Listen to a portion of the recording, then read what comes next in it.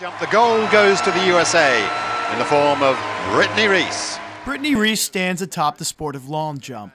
With a case full of medals and the ability to train anywhere in the country, she chooses to stay at Ole Miss, where she competed in college. Brittney practices every day on campus, rain or shine.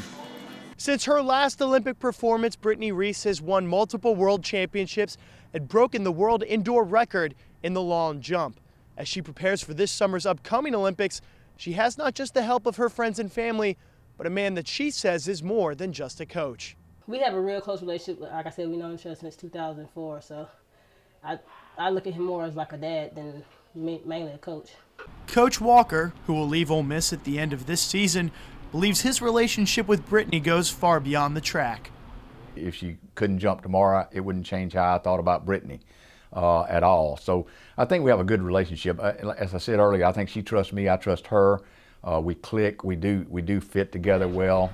So I think it's a wonderful, that's the reason I keep using the word blessing. It's a blessing to have this opportunity to have a relationship with her, you know, to be her coach and mentor.